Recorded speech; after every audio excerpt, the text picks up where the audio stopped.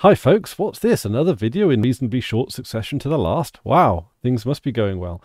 Today I'm going to talk a little bit about web browsers. I've been trying out Librewolf as my primary browser just for a few days now. So this is sort of my initial findings, and I'm going to be doing a follow-up video to sort of reflect on how it has been working for the long term. But for those of you that would like a little bit of context, we have of course been in a little bit of a web browser crisis for quite some time now, with only 3 web rendering engines that are sort of capable of browsing the modern web. We've got Gecko, which is used by Firefox. We have WebKit, which is predominantly used by Safari on Apple and Mac and stuff. But we do have, for example, WebKit browsers on all platforms. On Linux, for example, I think the Epiphany/GNOME web browser is probably one of the most well-known WebKit-based browsers, but there are more out there. And then we, of course, have the Blink engine, which is most notably utilized by Google Chrome. However, it is also used by Microsoft Edge. And I always felt that that was a little bit weird, considering how much web technology Microsoft uses these days, that it would just sort of succumb to Google's rendering engine. We know that Google is sort of the one that sets the pace in terms of web standards these days, which is abysmal, but it is what it is. And it would have been interesting to see Microsoft have a independent horse in this race, considering that things like Skype and SharePoint and Teams and all this kind of stuff use web technology, that Microsoft would not have a web engine in, that they're working on, that they have complete control over. It just seems a little bit counterintuitive to me. I'm not entirely, maybe it's a money issue, maybe it was a deal or whatever. Who knows what goes on in the minds of these corporations? But as you know, we don't really have a huge amount of choice here. Each of these web rendering engines comes with its own baggage. Of course, Blink coming with all of the baggage of the Google corporation. WebKit WebKit has a lot of baggage in regards that it is also developed by large corporations like Intel and Apple and a bunch of others. Look on the Wikipedia page if you want the full rundown. But it is very much a corporate web engine as well. And then, of course, we have Gecko, which is, the Mozilla Corporation. And whereas they are definitely the best out of the bunch, they don't come without their baggage as well. So, Librewolf, available on librewolf.net, is what you might consider a hardened version of Firefox. Now, the thing about the Gecko web rendering engine, as I understand it, is that unlike WebKit and Blink, Gecko is more difficult to just sort of take out as a technology and then put it into custom web engines. I would love to see a plethora of web browsers that are based on the Gecko engine, similar to how things like Vivaldi and Edge and countless other browsers are based on the Blink engine, and there are a few on the WebKit engine, like for example Epiphany, GNOME Web. I'm drawing a blank on more, but there are more, and all of these web engines have very interesting roots as well. Each one has a sort of a story to tell. It's kind of interesting, but unfortunately you don't see many of these spin-offs with the Gecko engine, and the ones that you do are like Librewolf and Tor, and like Pale Moon and Basilisk. And they're all basically forks or Firefox with changes. Now, I have no complaints about the UI of Firefox. It's great, it works, it does everything that I want it to do. It ticks all those boxes. It's not like Firefox in that particular department, as far as I'm concerned, is lacking. It just would be nice to have more end-user choice. But so, what is Librewolf? Well, you can consider Librewolf to be a hardened version of Firefox. So what does that mean? That means that the defaults are largely different. It means that a lot of things will not, it won't play DRM content out of the box. You have to go into the menus to select that. It doesn't have Firefox sync enabled out of the box. However, you can enable it. I'm not entirely sure why they've disabled it. I always assumed that they considered it a security risk, or they considered it a privacy risk, and then they sort of disabled it as a result. Maybe it was part of the browser development philosophy to keep everything as local as possible, not to have things in the cloud by default or whatever. But you can activate it within the menus. It also doesn't allow HTML canvas without explicit permissions. In fact, it silently blocks that. And if you find yourself having trouble with something, one of the things I found myself having trouble with was the WhatsApp web app, in that it kept messing up images when I was sending them over, and I really didn't understand why. A quick search through the FAQs and help files will quickly work it out. And also there is an icon in the corner, and it's like, well, I probably have to enable HTML canvas. That was all fine. It does it silently though, which is an interesting default to set. Whereas it might have been a bit more intuitive if it had a pop-up for the first time it was blocked or whatever explaining that, but that aside, it uses DuckDuckGo as the default out-of-the-box search engine. It is, interestingly enough, available as an app image, which I'll get to that later. It also has, it also deletes history on close. But by default, it also clears cookies on exit and things like that by default. And you have to, and really what you want to do when you open up Librewolf for the first time is go through the settings one by one and work out for yourself what you think is acceptable, what you don't like. Make the choices for yourself. The big overarching difference between Librewolf and Firefox is the defaults. Librewolf defaults to privacy and security, and then you opt in for what you feel safe with, whereas in a lot of cases with Firefox, it will opt into the convenience option, and it expects you, the end user, to opt out of the things that you would like to improve in terms of security and privacy. This isn't inherently a bad way of doing things. If you are a lay person using Firefox, if you're just a regular Joe, then you just want to get on and use the internet. You're not going to be worried too much about this. The Librewolf is a browser for your slightly more privacy and security conscious user. Now, that being said, we are browsing the World Wide Web after all. We are likely to be using websites like YouTube, like a banking website, like WhatsApp, for example, Twitter. Some of us probably are still on Facebook. I have to use Facebook for work, and it's a complete pain in the ass, but it's just one of the things that comes with the territory, right? All of this kind of stuff.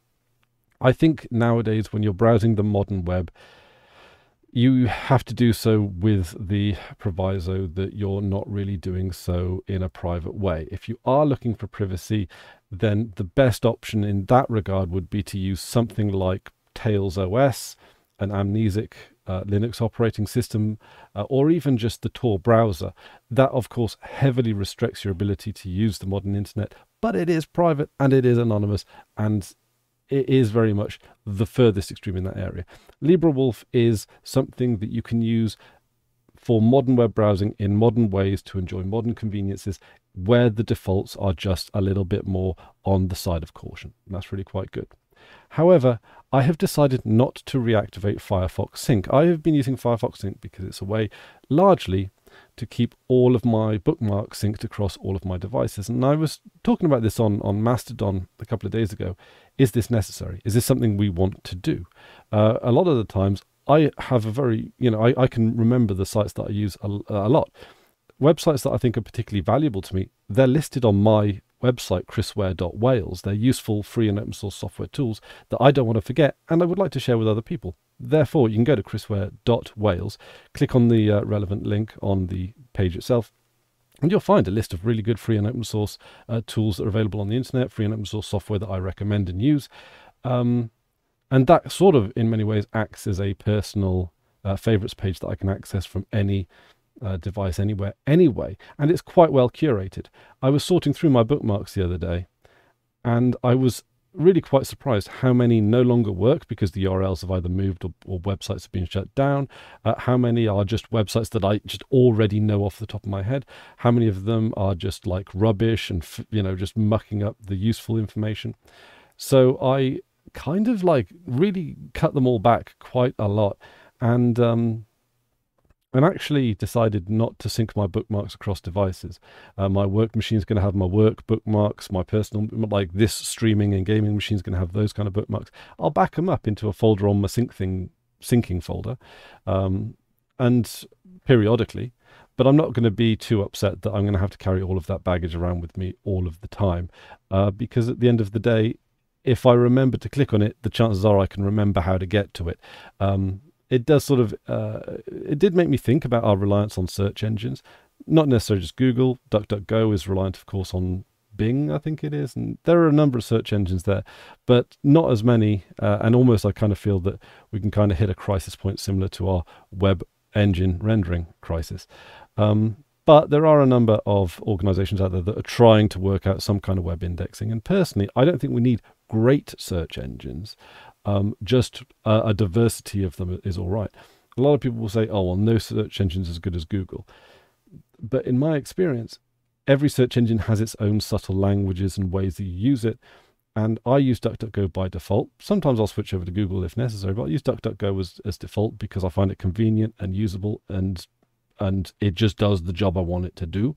I have tried Cirx as well. Maybe I'll try it again sometime. I just sort of fell off it because in a lot of cases it's defaults and all that kind of stuff. And Cirx, SearchX or whatever it's called now, it doesn't feature in one of those standard drop-down menus for what search engine to choose in a browser. That generally is why. There's no problem against it. Also with DuckDuckGo, for those of you that care, DuckDuckGo can be used without JavaScript, as I understand it. I think it's like duckduckgo.com/HTML5 or something to that effect. But anyhow, so I've decided to approach this with a slight paradigm shift. I assumed that Librewolf would just not allow syncing, that it would just be against the browser philosophy or the development philosophy, or just something that it will, there would have been a privacy issue. But it actually says in the FAQs, and the FAQs of Librewolf are definitely worth reading. It says, actually, because your data is synced over to Firefox, there's not likely to be too much in the way of privacy and security concerns. Of course, it is up to your decision as the end user. You make that choice. You take the responsibility for making that choice. But there are like more privacy and security concerning choices that I would probably have made in this process of adopting Librewolf as my main browser. So that's kind of interesting. But also, I do kind of feel that it sort of bundles your luggage around. I am sure many of you folks turn off syncing of your internet history across devices. That just seems like not particularly useful, and it does seem to just sort of give a massive fingerprint of data that can just generally be used against you. I mean, who wants their internet history really like stored for any length of time, or like available there? It just seems like a lot of useless data that can really only ever be used against you. But maybe that's just me. Maybe I'm cynical. Maybe I'm suspicious. But yeah, it just doesn't seem like something that's necessarily useful. Least of all, like your entire, maybe your last week, your last month or whatever. And, oh, there's that website I remember seeing and I can search back through it to try and find it. But fundamentally speaking, I don't think that it's, data I want sort of synced anywhere, really, I guess. Passwords, there's a great deal of convenience in that, but I use Bitwarden. And I'm really happy with Bitwarden. It is open source, but it does store passwords online. If I weren't using Bitwarden, I'd probably be using some KeePass piece of software, maybe KeePass XC or KeePass X, or one of the other variants, available also on Android through the F-Droid store, and of course through the Google Play Store and all of that kind of stuff. And that maybe is potentially a little bit more secure because it's not there on the internet. I would just have like local copies of it. But I'm going to fly by the seat of my pants on that one. I'm going to allow the convenience of Bitwarden to look after my passwords there. But I do understand that some folks' view may politely express security concerns with those types of password managers. And, well, there's some legitimacy to it, but also there's some convenience to it too. So, so far, so good. I've come across a few minor hiccups that are really only part of the setting up process. They're things like making sure that like there was one time when I sort of set myself up, and then a lot of my stuff that I set up deleted itself on exit, and I had to select a setting here and select a setting there. So there's a little bit of this there are a few settings that are made that I'm not used to habitually. It challenged a few of my old habits, some of which are bad habits, I might add. And that's kind of interesting. But really, it is just a respin of Firefox that's a little bit more hardened. I don't think there's going to be that much difference. I tried a few versions of differently packaged versions of Librewolf. I tried the deb version where you add a deb repository. That worked perfectly fine on my Linux Mint machine at work. It didn't work so well at this Debian stable machine here. Flatpak works fine. But I actually ended up going with the app image. I really quite like app images. You know where you stand with app images. And you can, if you're willing to take a little bit of time, embed them into your operating system reasonably efficiently. I set it as my standard browser. Set it as my default browser. Set it as my default browser in XFCE, so that I can just click this little start menu button, whisker menu button, the menu button, and then click web browser, and it just fires up Librewolf for me. It's all good. I'm not syncing anything though. It's all going to be completely local data, so I get to manage it myself, and it's just one less thing that can, that can jeopardize me later on down the line. And so far so good. Habitually speaking, it's not too bad because I'm used to Firefox. Librewolf is just a different spin of Firefox. I wouldn't, it's not necessarily. I don't know if you'd necessarily achieve the same results just by going through Firefox and hardening it again. But for example, with Librewolf, you don't include things like Pocket as well, which are some of those like little services that Mozilla tend to sort of push on you a little bit much. And that's a little bit where I start umming and ahhing about Mozilla. It's like, do you really have to do this kind of stuff? Mozilla's been losing quite a lot of market share lately, and it's quite worrying for a lot of us. I'd like to see it stay, but I gotta be honest, the next 5-year plan of Mozilla and Firefox doesn't seem too rosy. It seems that they seem to be attracting a market that has no interest in Firefox. You could maybe argue that Firefox could, I say, rebrand itself as the techie browser. So, like with cars, you have, especially in like many countries around the world, particularly like in America, where most people will drive automatic cars. You could have your Google Chrome, which might sort of be that in the metaphor, and then you've got like manual gear shift cars, which might be your Firefox. Something that's a little bit more granular, something that's a little bit more for people that know what they're doing, that are a little bit keener to learn and understand the technology that they're using. Firefox could fill that niche. It may then only sit at the whatever it is now, like the 12% usage ratio. That's still a heck of a lot of users. Like if I had any kind of product, any kind of service that hit 12% of internet users, that would be considered an overwhelming success. In the web browser market, that's slightly different, I guess. But Firefox has the potential to at least secure its corner of the market with some like loyal, dedicated users. And I think that it's going to struggle to do that because I think that it's going to become greedy and try and reach the heights of its former glory, which I don't think it can do, at least like by seeking it. It's going to have to bide its time, wait for the perfect opportunity, wait for Google to slip up, and then seize the moment there. Not by trying to make deals with Netflix or not by trying to make like buy out smaller tech companies and embed them into their browser. Not even by trying to embed services into the browser as well. I think people quite like the idea of having a web browser that's designed to do one thing and one thing well. We've got apps and we've got apps for doing things in a specialist way. Firefox Hello, that didn't really go anywhere. Pocket doesn't seem to be going anywhere. The only one thing, the RSS reader was pretty good, but they got rid of that. Also, the thing they got rid of, I think, is the screenshot tool. Again, really useful. Use that loads. It's not that it can't be replaced on Linux, but it was just great that it fit within web elements really neatly. So there we go. Anyway, so far so good on the Librewolf front. It seems really quite nice. Am I going to recommend that you guys go out and ditch Firefox for Librewolf? I don't know. Like in terms of day-to-day practicality, you probably wouldn't notice too much of a difference.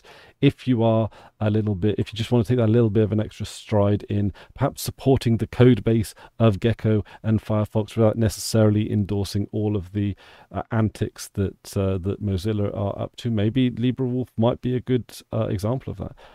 In fact, using Librewolf is a good way to say, look, we like the technology of Firefox. We just don't necessarily like what Mozilla as a corporation are doing. Personally, I respect the hell out of the developers of Firefox. And when I see the corporate goons just messing it up, it breaks my heart. It really, really does, because there is an absolute wealth of talent and experience, and I wouldn't be surprised if some of the best programmers in the world are working on Firefox right now, and that work seems to be being undermined by bringing in things like Pocket and Mr. Robot promos and nonsense like that. Like it's It's heartbreaking, and I think that Librewolf is a constructive criticism to that corporate nonsense that Mozilla have found themselves in. I think they're in some kind of horse race where they're trying to, out corporate Google, which is just not going to work.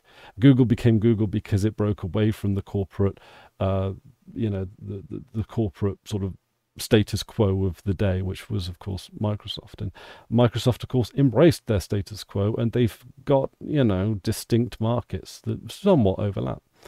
I think Mozilla and Firefox are in a little bit of an identity crisis right now, and I hope they can pull themselves out of it. I like Librewolf. It's good. It seems to have a kind like a good spirit of free software behind it, and I really kind of like that. Check it out if you are so inclined. The app image is really good. Just download the app image. You don't have to worry about it fitting into your package manager or anything like that. You just download the app image, make it an executable, run it, see how you get on with it. It's really quite nice. Maybe use it as a secondary browser. Maybe if you do YouTube stuff, use it as the browser to do screen caps with, so that it's just completely contains all of your online stuff. Who knows? I think it has a good value. I like to see web browsers in-app images as well. That's kind of nice. You can also get it on FlatHub, and you can get it for like all of the main distributions in their own way.